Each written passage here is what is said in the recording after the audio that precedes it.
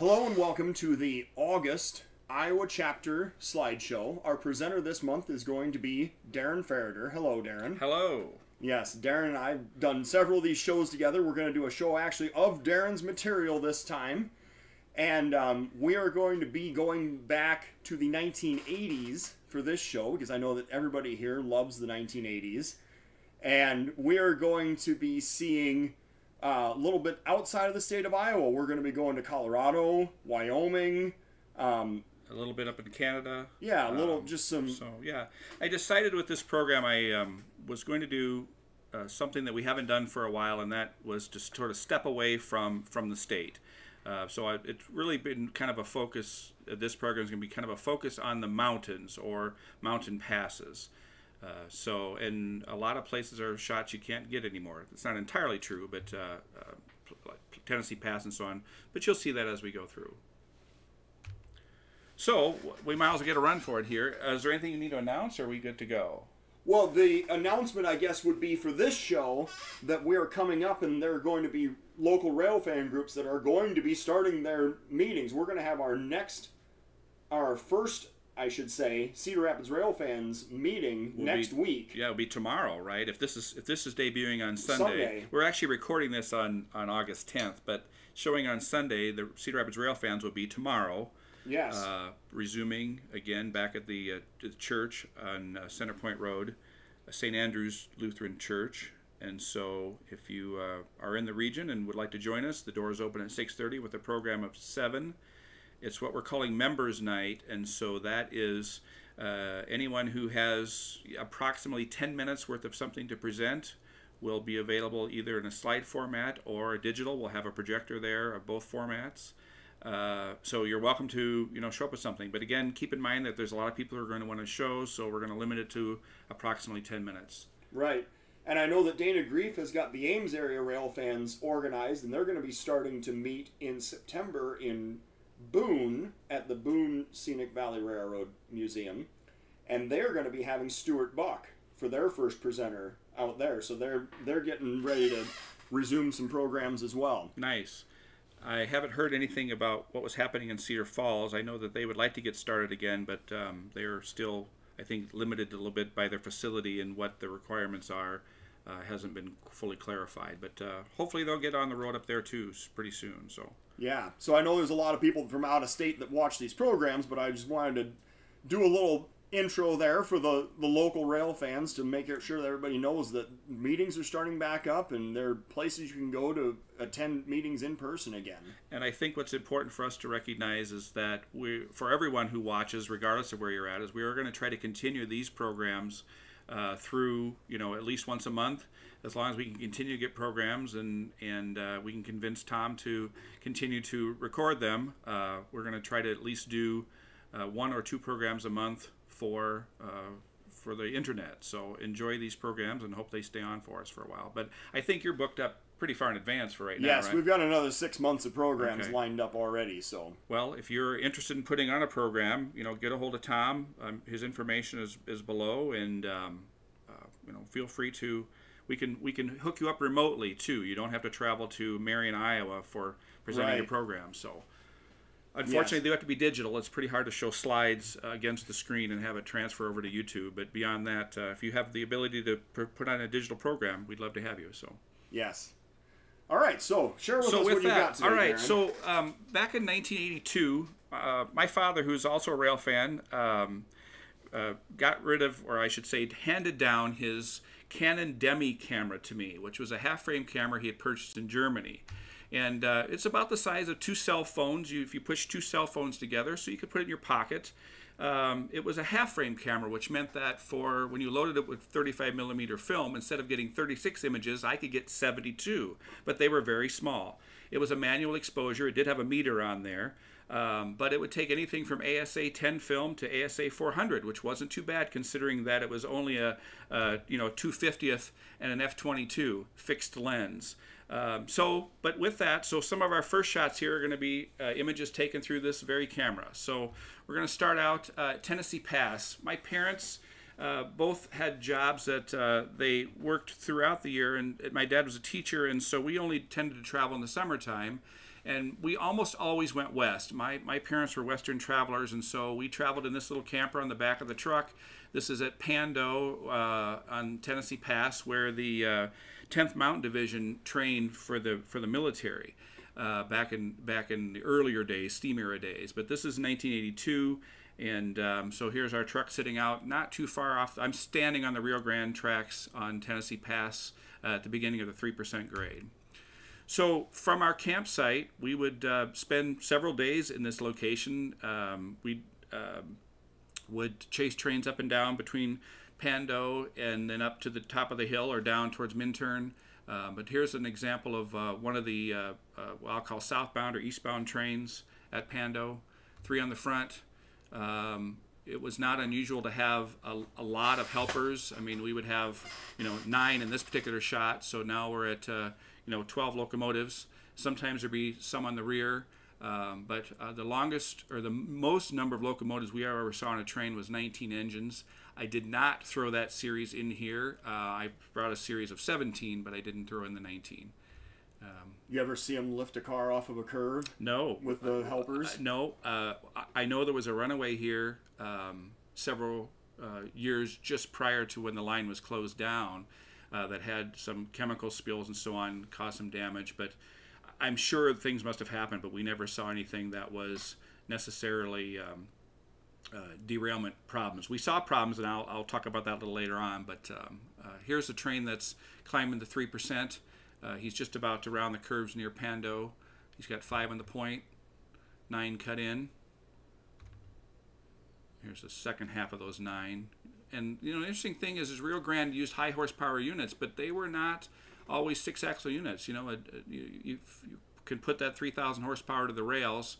At 10,000 feet, you're not quite getting that full 300 or 3,000 horsepower, but they were pretty content with 4-axle units, and then 3 on the rear shoving. Of course, now these are tunnel motors here. So, is this a loaded coal train that we're shoving? Yes, and so 17 engines.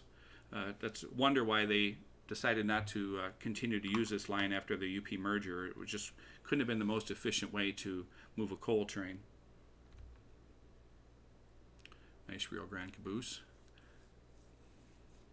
Now you can see that with the half frame size and the speed of film, which was probably 64, we do have a little bit of graininess. Some of it has to do with the fact that we had to scan a really tiny image. Not quite as small as the 110s as some people remember, but still. Yeah, we're blowing them up on a pretty big monitor. We're blowing them up pretty big here. Too. So after the train shoved up to the top of the hill, then this is the 9 helper units returning back down to Minturn where they were based. You can see U.S. Highway 24 in the background.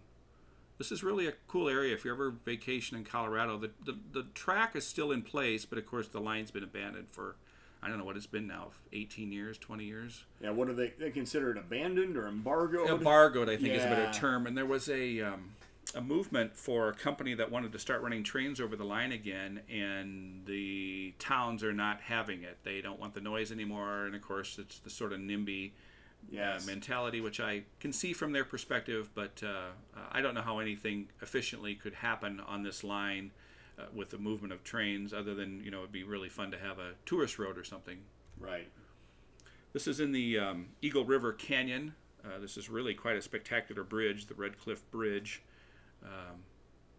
You can stand on top of the bridge and see the helper set continuing working their way down. They're coming toward us. Mostly Jeep 40s in this set, I think. All EMD power. Yeah. Oh, yeah. Rio Grande was almost all. Well, they were all EMD. Yeah. In this era. Guess there's a tunnel motor in the end. Yeah. Otherwise, looks like all GP40s. Mm-hmm. You can't go wrong with the scenery out here, though. No kidding. Now, some of this was double track. And then single track with sidings in the 60s. Of course, a lot of the big articulated engines that the Rio Grande had were used on the line. And if you do some searching on the Denver Public Library website, you can find lots and lots of archived shots of the Rio Grande articulated engines working Tennessee Pass. One of the truly great passes in the country. Here we are back up at Pando, US Highway 24. A Rio Grande Jeep 30 in the lead there, the 3008. Looks like the rest of them are GP40s. Yep. 3000 series. Here's his helper sets, just 6 of them this time. All in run 8, pushing like heck. Pando is really the start of the 3% from there to the top of the grade, which is an additional, I don't know what it is, about 8 miles up there or so, I think, is where they're really all out. This is a little bit closer to a town called Pine Cliff. Now this is on the Moffat line. Pine Cliff is just down the hill from the Moffat Tunnel. This is an eastbound train that's heading down more towards the Coal Creek Canyon area. A couple of Jeep 30s in there. Yep. Yeah, they were dirty. Mm-hmm. I suppose if you spend half your life in a tunnel, you're going to get pretty grunged up. Yes. Now this is from the back at the Eagle River Canyon that I showed the images of earlier. We were on top of the bridge before, and then the road makes a curve off, and there's a pull-off, but you can see another helper set coming down the hill. That's a water street down below that heads down to a little town called Red Cliff, which we'll see shots from a little later on in this program. Yeah. Back at Pando, another eastbound train, southbound train. MP boxcar head out. Yeah. Yep. So we got a tunnel motor and a couple of GP40. Oh, I'm sorry, tunnel motor and a 40 and a tunnel motor. Yeah. Here's his helper set. Looks like 9 units. I've been trying to pay attention to the numbers. I'm not sure if you're seeing the exact same helper set every time, but real similar for sure. It's probably, assuming all these shots were taken on the same trip, we would go out there almost every year, and so when I was pulling images, I wasn't necessarily paying attention to the date. Yeah. But I'm guessing that it's probably pretty close to the same sets. Right. Now we're going to move over to Wyoming. This is on the Sherman Hill line of the UP. This is tie siding on Hermosa Road. This is where the 3 tracks mains have come together up the hill, Dale Creek. This is a westbound train just in dynamics working his way down towards Laramie. Still a neat place to watch trains, and one of the few places on Sherman Hill where all 3 mains are together. The realigning main that was built by Morrison Knudsen, splits off again to go to Laramie. So tie siding's the one spot you get both eastbounds and westbounds. So what is the sign that's along the side of that second? Well, so the UP for a while put little sayings on the side of some of the 40-2s as they did their cabooses. Something like a second glance, your living chance, or what were some of the other ones? Great Big Rolling Railroad, or things like that. So that particular locomotive has a sign on the side. Okay. And I probably shot it off, but I didn't pick it out because I didn't think about how that doesn't exist anymore. I should have picked out the second shot for you. Western Pacific caboose on the train? Yes. This would have been, I'm guessing we're after 1983 here. We're somewhere right in that territory. But, it was not unusual. And we would go to North Platte in the 70s. My dad has shots of 13 and 14 different railroads in the North Platte shops area. So, there was lots and lots of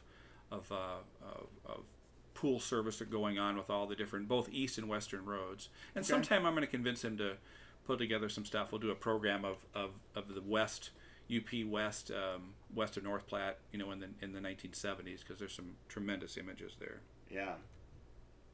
See, here's another one here: fuel conservation, rail transportation. Yep. But yeah, the 40-2s, a lot of them had those signs on the side. You saw a lot of SP power, especially west of North Platte. Sometimes you'll see a train that would have one 40-2 of the UP, and the other 5 units would be SP power. Between tunnel motors and 45s and SD40s, and everything. Just lots of pooled power out that way. Yeah, Western Pacific Power in the earlier days, Milwaukee, of course, BN. Right. Here's a BN unit, as a matter of fact. Yeah, a big U-boat. Yep. A big snoot on the front there. Oh, yeah. So this was probably originally an 8000 series engine that's been renumbered to the 3200 series. The 8000s were the fast 40s.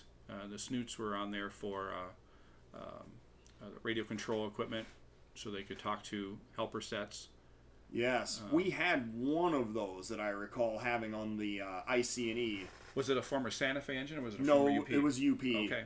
Almost all the SD40s that we had on the IC&E were either ex-CP Okay. or ex-UP Mopac. Okay. Yep. Yeah, those noses were 116 inches long. Yeah. It's just huge. You always noticed it because it was so much more difficult to get around the front of the... Well, and I suppose just even seeing from the engineer's perspective, I had never really considered that. You know, just having that extra length of nose. Yep. For grade crossing and so on. This is an eastbound train coming up grade. These were the CA11 style cabooses. On UP cabooses, if you look at the middle number, you take for example, the number 8 here and add 3, that's an 11, and that makes it a CA11, and that's how they did all their cabooses throughout the years. So when people look at them and go, oh, that's a CA9, and people have said, how do you know that? It's like, well, simple, you take the 6 and add 3.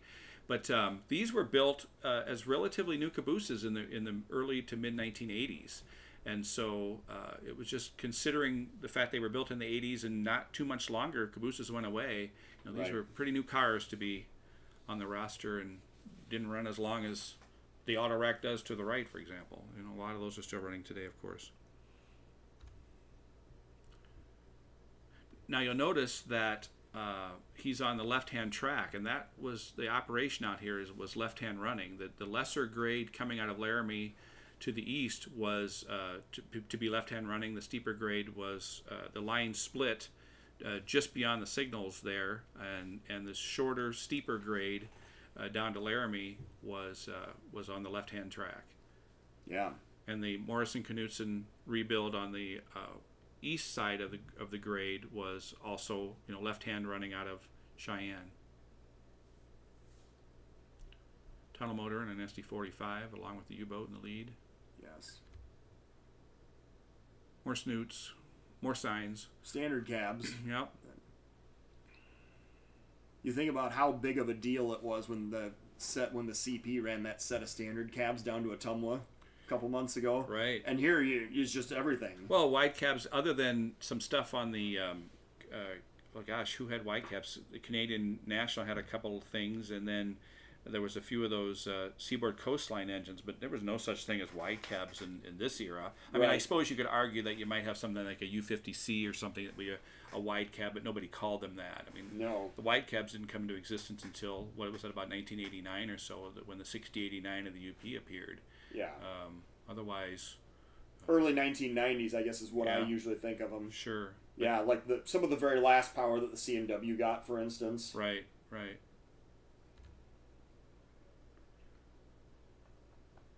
I like all the light clusters of the SP units between the oscillating lights and the emergency light in the nose. Almost like a steam engine. Yeah. Yes. Class lights.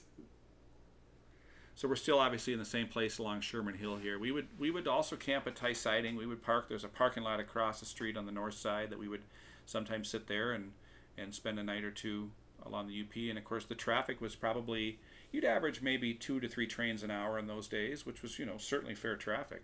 Mm-hmm. You didn't hear them coming very much though, because by the time you could hear the ones coming out of Laramie because they were pulling hard, but the westbound trains, all of a sudden the crossing signals would start, you know, the bell would start ringing and you'd have to run out there because they'd roll past you, you know, at about 50, 60 miles an hour, and they'd just start getting the dynamic brakes about in this area because the rear of his train is probably cleared the tunnel, but not by much, and so they were pulling pretty hard until recently, and then they would coast downgrade at 65, 70 miles an hour in dynamics into Laramie because it was mostly straight track.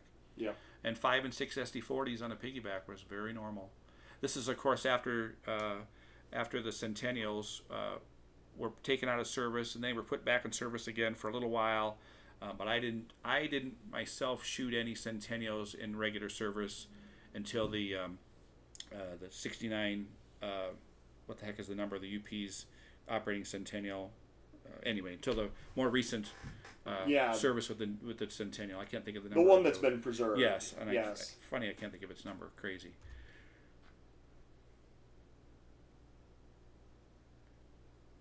Same train, obviously. Yep. Looks like a very new signal bridge also. Yeah. We saw a cantilever signal bridge in an earlier shot. This one is much more modern. Right.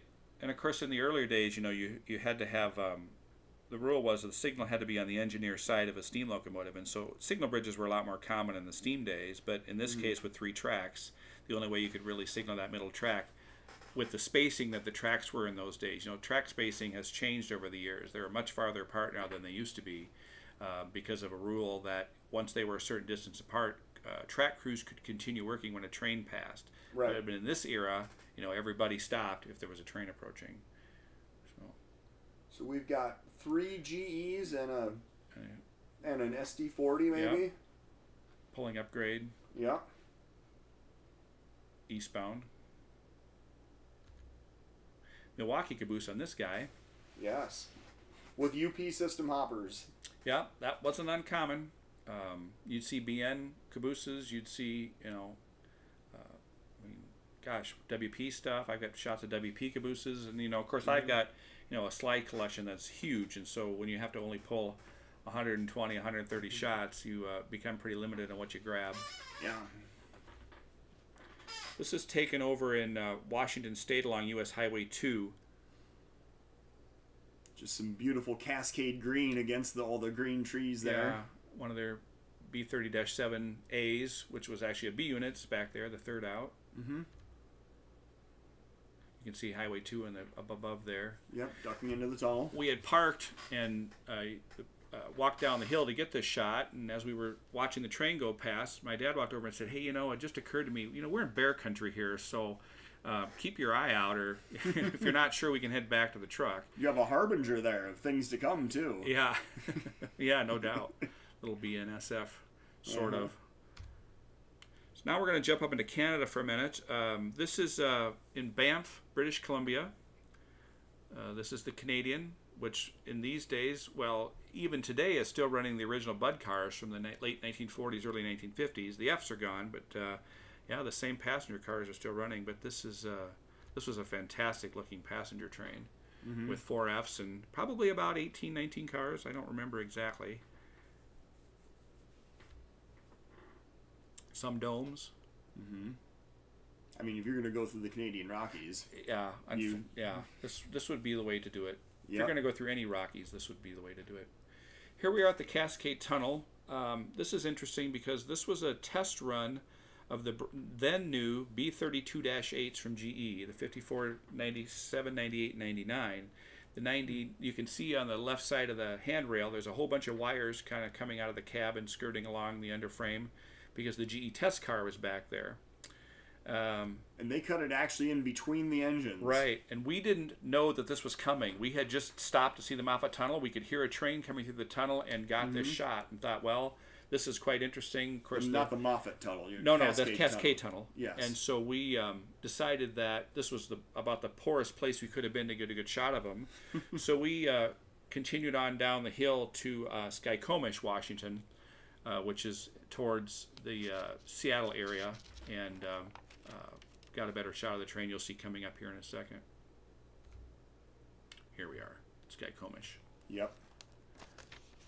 There was only 3 of these, of the B-32-8s, and they later, you know, sort of evolved into the B-39s and so on, but they lasted for a while. I remember them in the later 1980s, early 1990s. I got a shot of one of these 3. I think it was the 5497 actually leading an Amtrak across Iowa. There had been some problems with one of the F-40s, and one of these GEs had to come to the rescue. So, and then this is a shot taken just outside of somewhere between Skykomish and Seattle. I don't know exactly where we were, but this was from our campsite. You could open the back door of the camper, and this was the view watching the. You know, it makes me realize we were talking about the wide cabs earlier. Yeah. Is that a 45 there in the middle? I didn't think about F-45s. Yeah, FP-45s as, quote, wide cabs. We didn't use them. Those would have been the original ones. That's true. We wouldn't have called them that, though, in those days. Yes. Yeah, that's true. So then I was lucky enough that I was able to switch over, and my next camera became a 35mm A1. It was an SLR camera. It had an automatic meter exposure setting that they called program mode. You still had to manually advance the film. And you had to manually set the ASA setting. And of course, there's nothing worse than if you would have a mixture of films. And you know, of course, the slide guys are all like, yeah, yeah, yeah. And of course, those of you who've never even probably shot a film camera have no idea the trials and tribulations of being a film photographer. But so manual advance, of course, you know, you only got 36 shots or 24, depending on the amount of film you bought. By this time, film was costing me $7 a roll, and it was probably costing, I don't know, probably about $9 to $10 to process the roll. That was a lot of money for someone, you know, for me in 1986. I wasn't even working yet.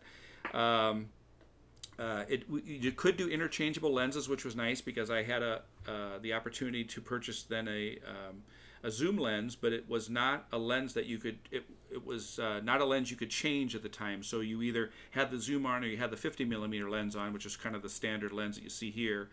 So if you wanted to do a shot of the train coming, you could sort of put the lens in your pocket and put the zoom on and shoot it, and then quick change lenses and so on. It was nothing like we're used to today with photography. Oh, and I have to mention it was manual focus. And so you had to line up these two, there was sort of two images that were split as you looked through the viewfinder, and you had to kind of line up that split, and that would tell you that it was in focus. But, you know, it had a shutter speed from 1/30th to 1/1000th, which was incredible because, you know, the opportunity to have less of a blur with slower speed film was excellent. You could have some really nice images. So now we're going to jump to 1986 and do some shots around Palmer Lake, Colorado.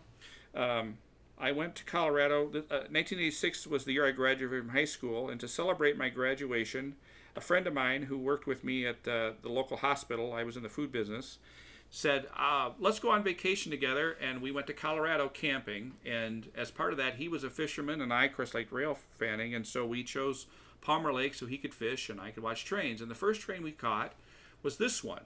And I saw these three, what I know now to be Oakway engines.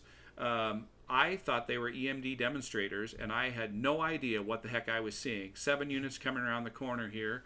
Of course, for those who know, the Oakways were a leasing program that the EMD had, and there were 100 of them, 9000 series locomotives that ran all over the BN system for quite a while, and I think a lot of them still exist as CN units, right? Repainted. Yeah, yep. Of course repainted. But this was the first train that I saw.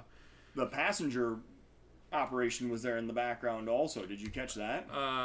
Steam engine? No, that was or was that a display? That was a display. It was an engine that was painted in kind of I think a Rio Grande paint scheme, but it was actually a Mexican locomotive that was on display for a while there in Palmer Lake. It just was on a short section track and didn't last very long. It was probably there maybe 8 to 10 years at the most, and it's no longer there. I don't know whatever happened to it, where it came from. It was just it was there, and I didn't pull it out of the shot because I've shown it a lot of other programs before and wanted to conserve slide space for things that I thought were more important to show. Yes. So now we're going to slide down to the town of Larkspur. This is between Denver and Palmer Lake, so the southbound trains are climbing. The line over the Palmer Lake line was actually two different railroads that crossed between Denver and Colorado Springs. It was the Santa Fe and the Rio Grande.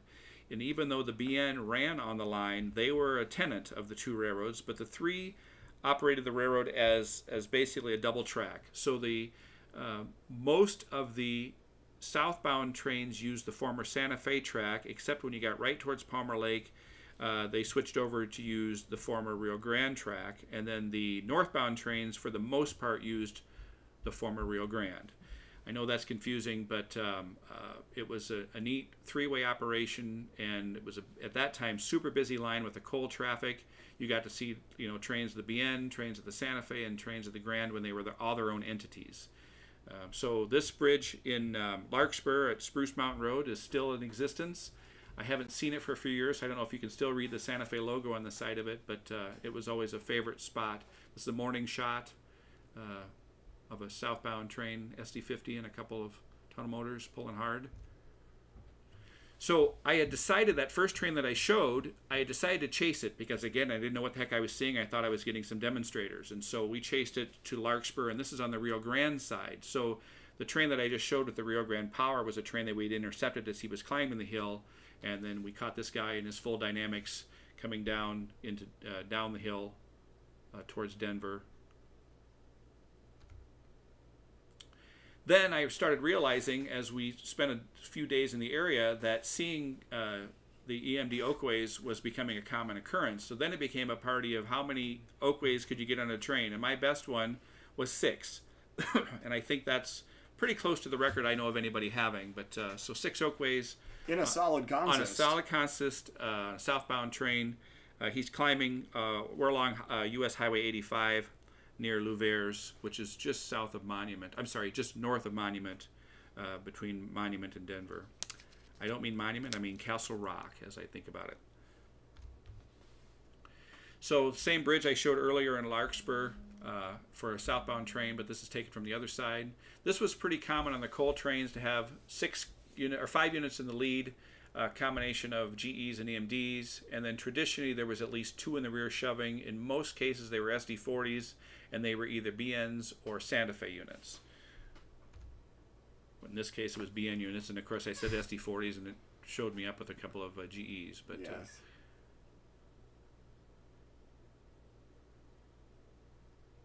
GEs made a nice sound in those days. They were very distinctive. Very distinctive, and loud, unlike locomotives today, which are so and don't start too governed. close to the tracks because you get sprayed with oil. Yeah. They didn't ride well, but they pulled well. Yes. Here we are back at Palmer Lake. There's your... Well, wait, are those pushers? Nope. That's the head end power. This is head end power. So at Louver's, there was a loading facility for piggyback trailers, and every day this was a short little jaunt. Some days it might have one unit in one car. Some days it'd have 2 GP38s and 10 cars, but it would pull down towards Pueblo, and they would tie in with the main line to send the trailers either east or west. And so this was basically a transfer run that occurred every day between the south part of Denver down to the east-west main in southern Colorado, the Raton line. And I was really excited because as the train was coming along, the water was generally still, and I thought, oh, this is going to be one of those perfect reflection shots I've been trying to get for years. And then something, either a little wind kicked up or maybe some vibration from the locomotives, or they're just cresting the hill here. Maybe the cars bunched together. I don't know what caused the wave, but it's always been kind of a favorite shot. Now we're going to skip back up again to tie sighting in Wyoming. My goal on this trip is I was trying to get some shots of the UP C36-7s, which were a little bit of an unusual unit to see, certainly across Iowa, because you have to remember this is pre-Northwestern merger days, and so and they generally kept the C36s west of North Platte. So I decided to spend a little time up there to try to find some former UP, or should actually say former Missouri Pacific. They were ordered during the Missouri Pacific days, C30-7s. I don't mean that, C36-7s. And luckily, here's one that had 2 of them on there. And you can see that they were in Missouri Pacific lettering, but UP paint. They were ordered kind of during the time of the merger of the MOPAC and the UP, and delivered in this livery. So I always thought this was kind of a bizarre... maybe tip of the cap that the UP did, or however they decided that... Well, I think what really happened is that if you talk to a lot of the UP guys, the management of the UP was actually Missouri Pacific practices. And I'll never forget there was this great cartoon that came out not long after the merger, and it basically was a picture of, like the Union Pacific corporate headquarters, and then there was a picture of like sort of today with the merger of the MOPAC and the UP, and it said, this is your brain, and it was the headquarters, and then it said, this is your brain on drugs, and it was the Missouri Pacific operating scheme.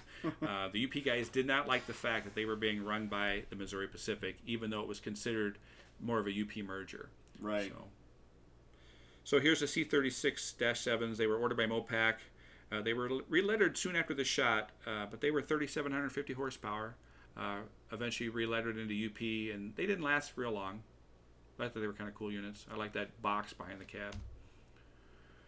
Okay, so back down to Palmer Lake, and recognizing that these 2 areas are only about 3 hours apart. So sometimes I'd, in this particular trip, we'd spend a little time at Palmer Lake, and then we'd run up to Wyoming.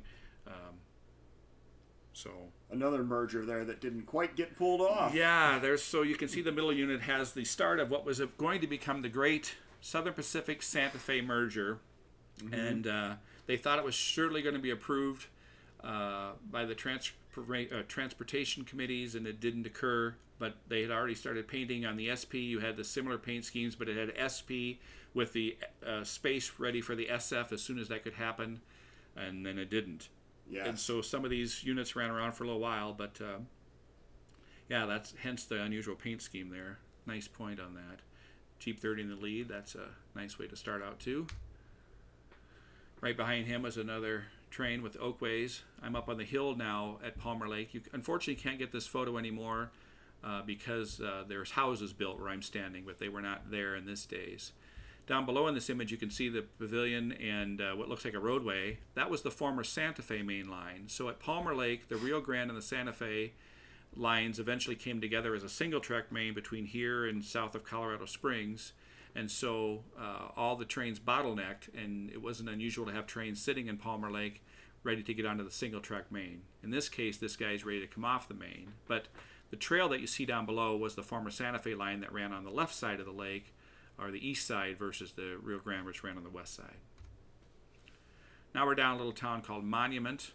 I had happened to see a train as I was driving around and couldn't catch him at Palmer Lake, and so went down to Monument to try to collect it because it had, I think, 6 or 7 units on it, but I couldn't find a spot to get them all together. So the first unit, I'll back up, was this Jeep 39, it looks like, and then a couple of 45-2s in the ready-to-be relettered SPSF scheme, a Jeep 35, a Snoot SD40, 2 Snoot SD40s. So nice train. Unfortunately, I couldn't get all the consist in one shot.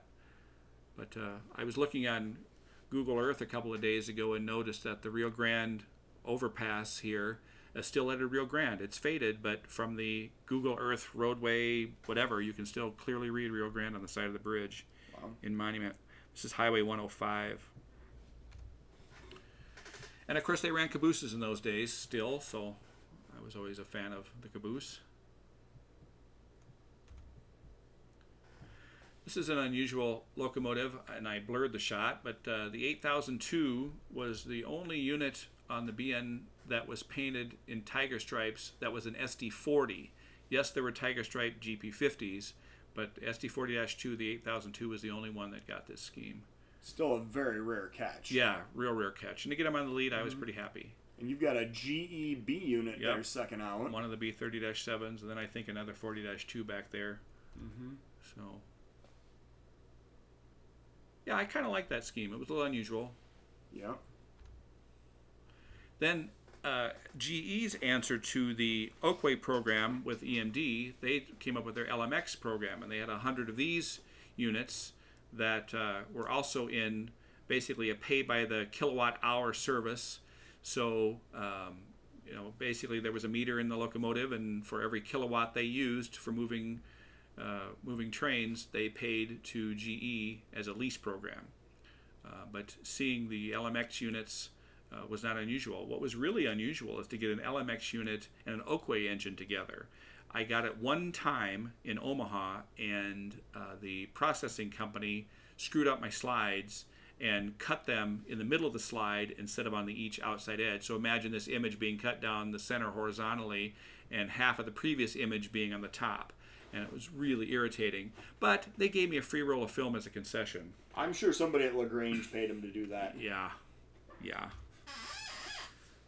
So here's a Rio Grande coal train. So you saw coal trains that ran to Texas that were BN trains, and you saw Rio Grande coal trains that ran to Colorado Springs and a little bit further south. But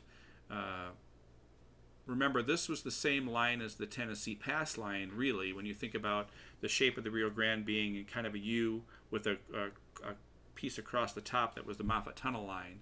So when you talk about the BN being up here, this is what you would, I believe, be referring to as the former Colorado and Southern. Correct. That was operating through this area. Yes, it would have been former CNS, probably former CNS agreements. But the line ran all the way down to Fort Worth and then down to southern Texas. So that became part of the Fort Worth and Denver also. So the BN merger between the Fort Worth and Denver, the Colorado and Southern, the CB&Q, and the SP&S kind of blended all this together. And by this era, of course, it was all just BN. Yes.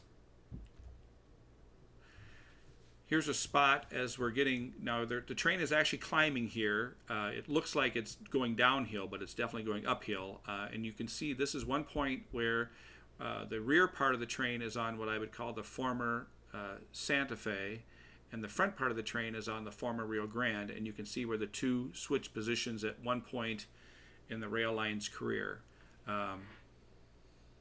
So the bridge abutment that's over there, was Right. that a realignment of the Santa Fe? Well, that was the original alignment of the Santa Fe. So the rear of the train is on the original alignment of Santa Fe. It went across the Rio Grande and continued where you can see that searchlight signal on the left-hand side. That was the former Santa Fe track. Yep. And then it went around the lake on the left side or the east side of the lake in Palmer Lake, where the Rio Grande then came south out of Palmer Lake on the west side and then switched places and continued down the hill then or northbound on the east side. So this is just where the two lines had originally switched position, but they had come up with a trackage agreement where they were going to run it as double track, and during that alignment they just decided to get rid of the bridge. And I'm not sure why, if the bridge was old enough. I've never seen a shot of the bridge at this location to see if it was something older that they just said it was easier to make a realignment than it would be to repair the bridge. Yeah. But you can see a couple Oakways in the lead there. Here's a little bit better shot of that steam locomotive you mentioned earlier. Like I say, it was built in Mexico. So this is one of those transfer trains that came out of southern part of Denver down to the Transcon with three small units on it today. Must have had a pretty long train. Yeah. Now we're kind of getting to the point where the Rio Grande and the SP had started to develop merger talks. The acquisition of the SP and Rio Grande by the UP is what put them on eventually to the Tennessee Pass line, and of course access to all of the San Francisco Bay Area and so on. But so talks between the SP and the Rio Grande had certainly begun by then, and they were beginning to put their corporations together. This would have been around 1988 or so now. Well, right. So that was in the immediate wake of the other merger, the SPSF merger, falling apart. When that fell apart. Right, and then they went to the Rio Grande and said, right, let's make a deal. Right, but as it turned out, most of the operating management side of it was from the Rio Grande perspective, that even though the SP was bigger, the Rio Grande was kind of calling the shots. Mm-hmm. So that second out engine has got just about every long hood door open. I don't know if it was having some overheating problems or what, but that wasn't. Doesn't look healthy. It's not unusual in mountain railroading to see a little extra cooling help with doors open. Yes. And of course, being in mountain territory, you have to have helper cabooses too. Yes. Help shove over the hill. Right. Yeah, I don't know what the transfer move was here, but a couple of different extra cabooses styles. somewhere. Yeah, for some reason, I had to move them around. So now here's another little transfer that took place in the afternoon. For some reason, this one particular car had to get down to the Transcon out of Denver for the Santa Fe. Mm-hmm. Who knows? Maybe it's somebody. I'll predict to you right now, somebody's job was on the line. Yeah, something. Getting that car moved by itself. Maybe it was Coors Beer. Who knows? Who knows? Now we're over in Glenwood Springs. We're back on the Moffett route, although by this time the Tennessee Pass line would have also come together, so all the lines would be together through Glenwood Springs. It wasn't unusual, Amtrak to add a Rio Grande GP40 or anything, tunnel motors and so on, to help Amtrak keep time or to make up time across the mountains. Right. So when I see this, what I recall immediately is that Rio Grande was one of the railroads that did not initially join Amtrak. Didn't they? They preserved some of their own passenger operation? They did, but that lasted until 1982. Okay. So by this point, it was the Amtrak had moved their California Zephyr train from the Sherman Hill line of the UP down to the Rio Grande, which was, of course, much more scenic than going over Sherman Hill. Yes. Although, you know, Weber and Echo Canyon are very scenic for an Amtrak train to traverse. It's not near as pretty as Utah and Colorado. So by this time, Amtrak had been established on the Rio Grande's line for a lot of years. Now, sometimes they put a pilot unit on the front because Rio Grande would add their business cars to the rear of Amtrak. And it's possible on this day this may have been the case. I can't remember. I know that I have thrown in some shots of that coming up, but I don't remember if this was the reason here. And of course, the California Zephyr in these days was a combination of 3 trains. You had the Desert Wind, which was a train that ran from Salt Lake City down to Los Angeles. And you had the Pioneer, which was a train that ran from basically up to Seattle and came together at Salt Lake City. Did I say all those correct? I think so. It ran northwest. Yes. The Desert Wind ran southwest. And then of course the California Zephyr ran into San Francisco. Right. So but they had one spot where they merged all 3 trains to run east. Right. And then the some of the trains, like the Pioneer, was a tri-weekly train, where the Desert Wind was a daily train and the California Zephyr was a desert train. So depending which day you saw it, if they had the Pioneer section on there, it could become a long train. Mm-hmm. And so hence it was not unusual to see 3 or 4 F40s on the trains during those days. Oh, okay. So the Rio Grande business cars were on the rear by this time. And that's probably why the Jeep 40 had been added to help Amtrak keep time.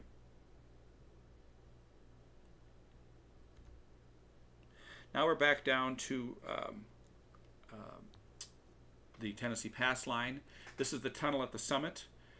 This is going to be a westbound train. The rear of his train is still definitely on the hill. These guys are pulling hard, and even though the locomotives are on the downhill side, most of the weight of the train is still definitely gravity's pulling it back down. This is essentially shot from U.S. Highway 24. Maybe I walked in 25 feet, but it's right. Now the trains that went eastbound or southbound definitely had 3%, but trains that were on the east side or the northbound side only had to deal with 1.4%. So you didn't normally see a lot of helpers on the other side of the tunnel, down to the southern part of Colorado. The helpers were added in Minturn and taken off just on the other side of this tunnel.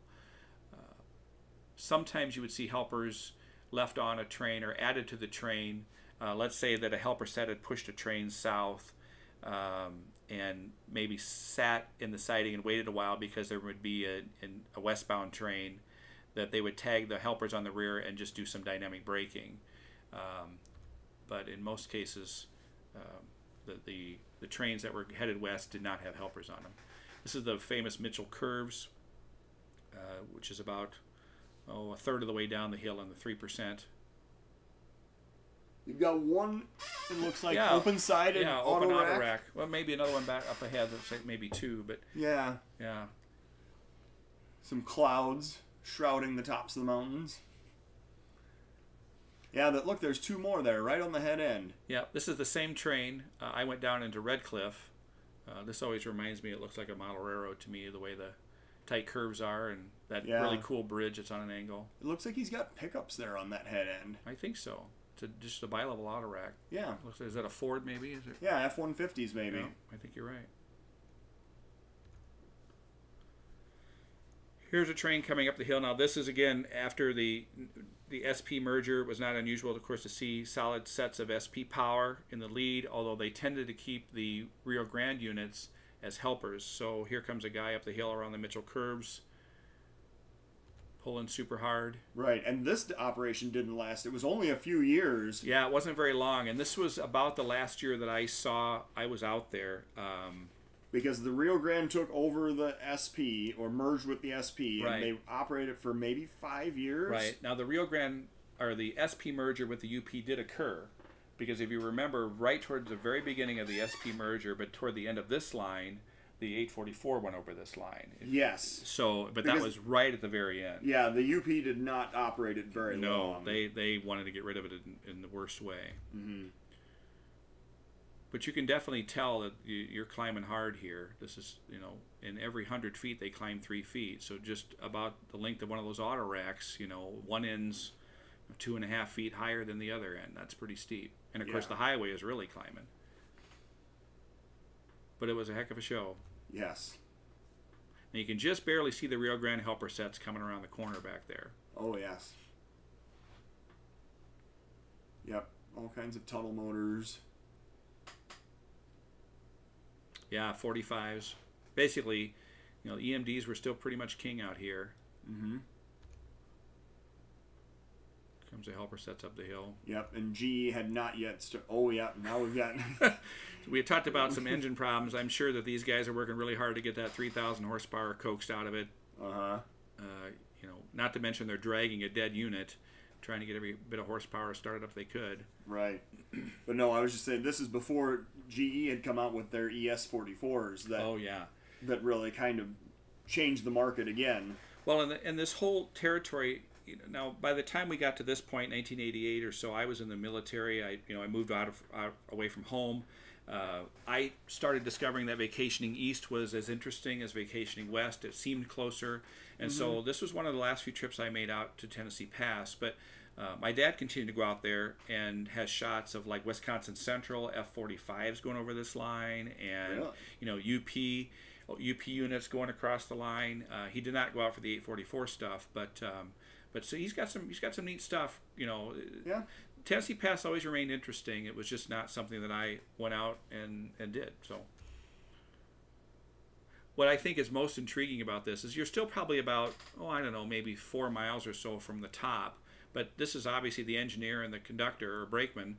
And, these engines are running at run 8. They're not being controlled by the front set of locomotives. So, if suddenly there was a dump of air, I don't know if these units would still stay in run 8 or if by dumping the air in emergency, if it would shut them down to idle. No, when their air is going to be cut into the train line, and so when if it lost the air, the PCS would open and it would cut power. Yeah, it would cut power. Okay. Yeah. I always thought this was a risky move. I didn't think about the fact that there was probably. So yeah, they're cut into the train line air for sure. So this is down the hill at Pando. I don't mean Pando. I'm sorry, at Minturn. Minturn was home for the helper operation, and it was not unusual, particularly in the earlier days when we would go there in the 70s, to have 2 or 3 sets of helper power sitting around. A lot of times it was 3 or 4 unit sets, and again, sometimes they'd push those sets together to make these crazy 8 and 10 unit mid-train helpers. But this is a southbound, westbound train that's just coming into town, and he'll have his helpers added on and continue on. This whole area here still has the tracks in place. The depot still stands, but it's really been surrounded by housing and condos, and you're not very far from some of the bigger ski resorts in the area. We're only a few miles south of Interstate 70, and so you can see why some of these small towns that have become quite, what's the word that... preppy, it would be a word we probably would use in the 80s, but yes. You can see why some of those folks would not necessarily want idling locomotives around anymore. You've got several examples of different Rio Grande lettering out here also. Right, well... You've got... Yes, so the second unit there that has the smaller flying grand was the original lettering, and then later on they were modernized with the 3124. And then they bought some units from the Conrail. And so the color of the orange changed slightly. So the third unit, you can see that it's a little more of an orangey orange versus the yellow one. And then, of course, the fourth unit is the SD50s that were new to the Grand. They were their last new power. And by that point, they had adopted the more orangey logo, and therefore that's why they have that color. And, of course, then the fifth and sixth units are SP units. So... a nice shot of the 3124, and that vent in the back is not the bathroom vent for the locomotive.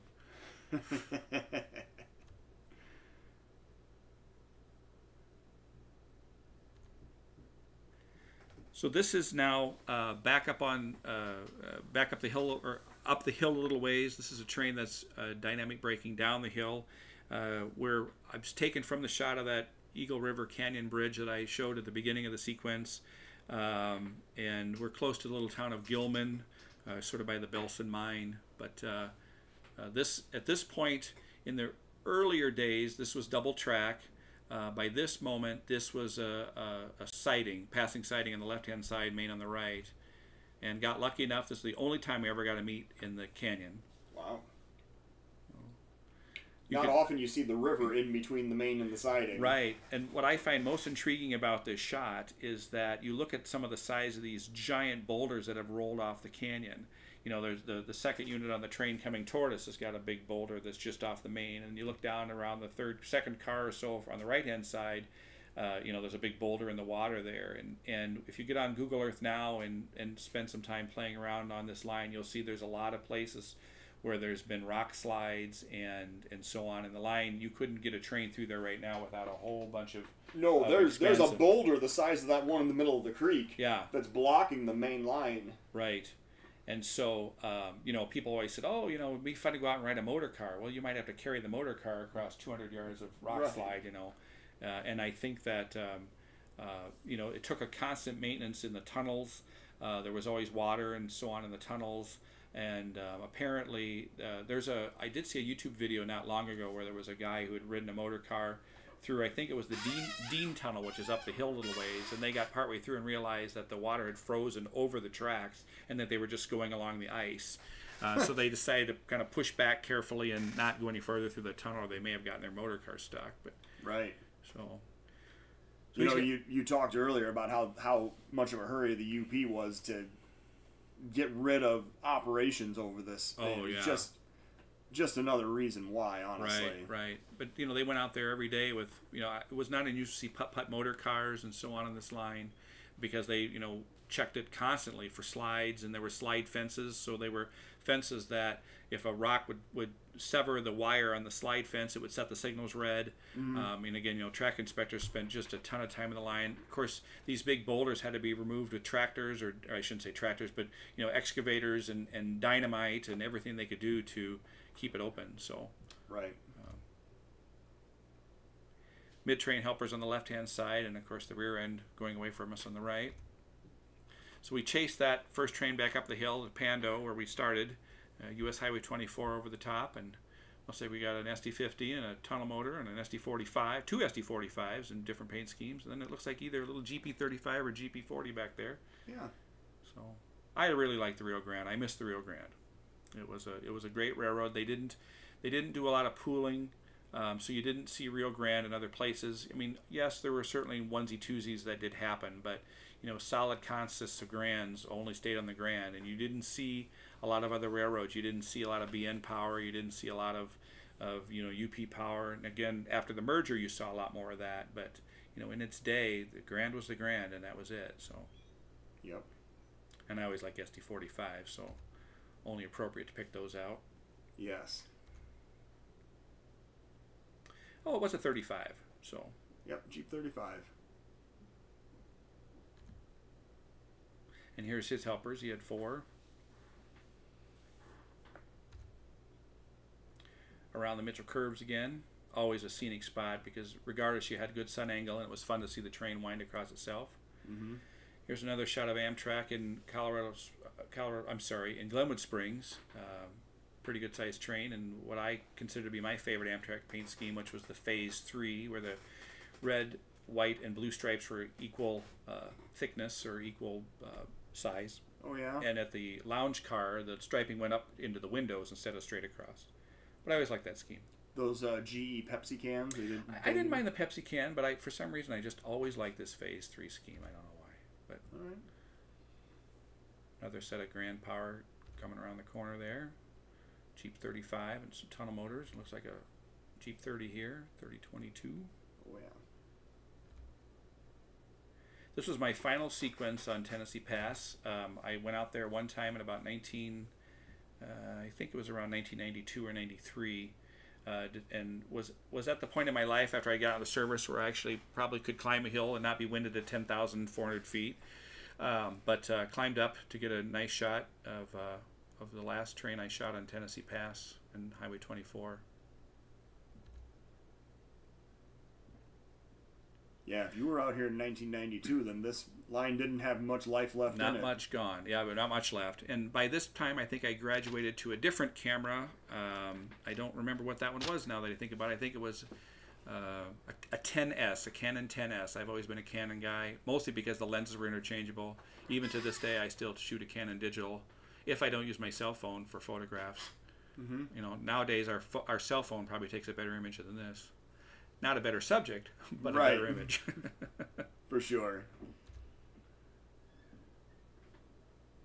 Ascending toward the... So he's still climbing.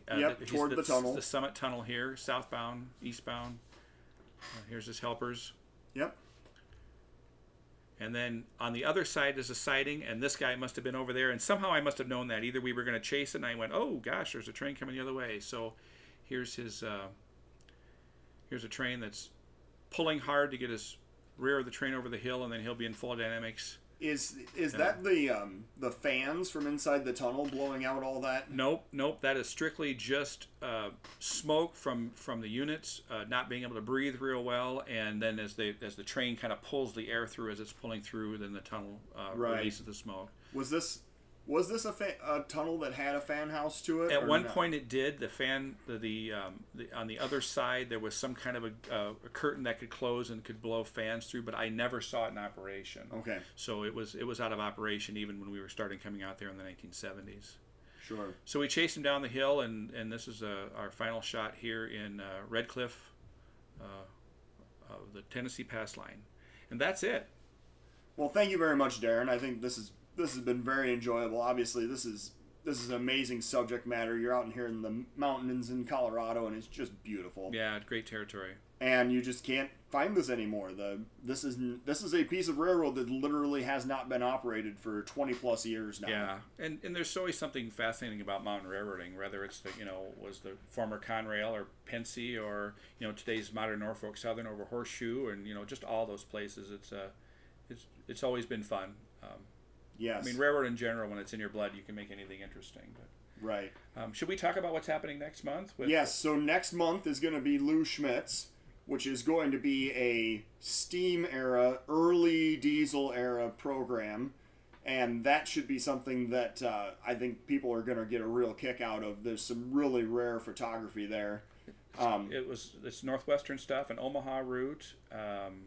What else? A little bit of IC. Yes, CGW. CGW, mostly kind of around the Omaha, Council Bluffs area. Western Iowa. Okay, yep. Great. Sounds good. So that program has been made available to us. Dana Grief helped Lou Schmitz do some scanning prior to Lou passing away, and so we have access to that. And yes, we're going to be able to do some scans of some of it, almost 100-year-old material that we're going to get to see. That'll be fun. Here's a secret. We already pre-recorded that one before this one. Yes. We're doing this out of order. Way out of order. But you're going to enjoy it, we promise. Yes, we will see you next month for sure. Yes, thank you.